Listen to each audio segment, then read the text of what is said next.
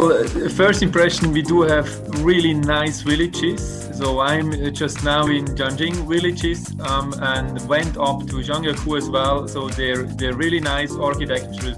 They're really nice equipped. First impression is well organized. We're really a small delegation. Well, we're actually a small country, so we're happy and also proud to have these athletes.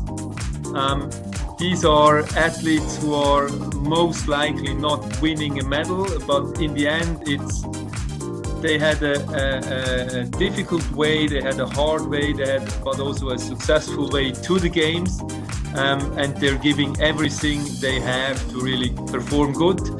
Within the village, there is lots of decoration, special Chinese decoration. There is, for example, here in the Jiangxing village, they built kind of a little great wall with ice, so that's really looking nice. Every place is decorated with lamps and posters, so it makes us really be aware that we're in China here, which is absolutely right and good.